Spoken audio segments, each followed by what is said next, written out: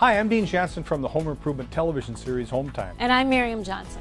If you've shopped around for water treatment products and services, I'm sure you've been amazed at the wide variety of treatment technologies available and performance claims.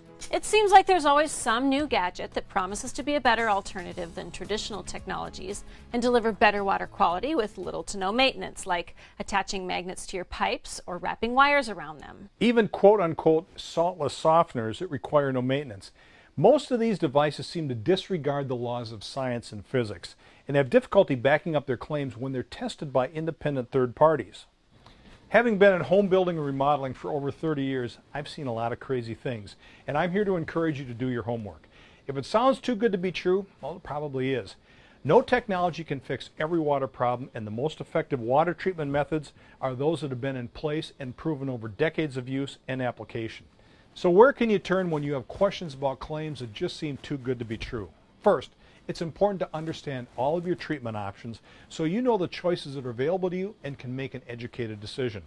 Look for independent reviews and research customer feedback by checking online or talking to friends and family that have water treatment systems. You can also contact the Water Quality Association and NSF International for technology overviews and independent test results.